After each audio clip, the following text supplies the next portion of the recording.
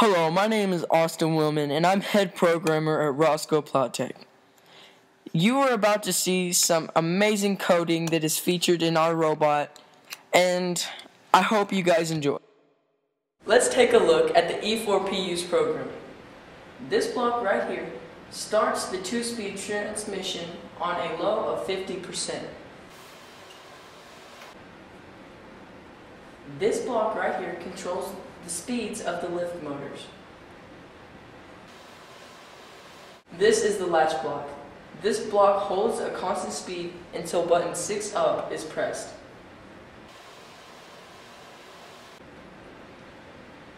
This is the MATLAB function block. Inside, it contains coding that allows the motors to have two different speeds with a single press of a button.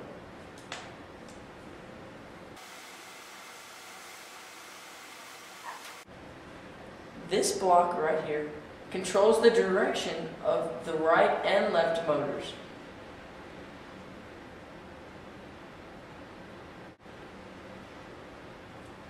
This block is the invert block.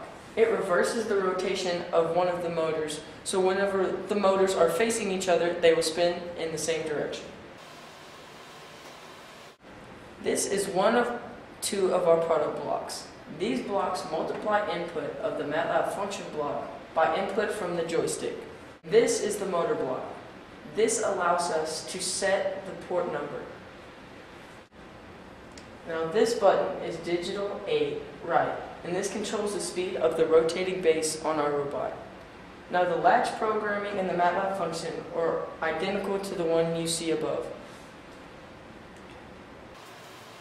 And this controls the direction of the rotating base of our robot.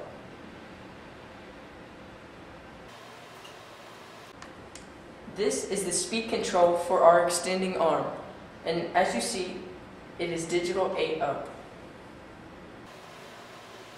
And this controls the direction of our extending arm. This line of code is used to code the gripper. This block right here starts the gripper in the open position. As you can see, digital 7 up controls the opening and the closing of the gripper. This latch button holds the gripper's position until 7 up is pressed. And this is the MATLAB function block that was used on our gripper, and it sets the direction of the servo which opens and closes the gripper. And this block right here is the servo block, and it sets the port number for the gripper servo.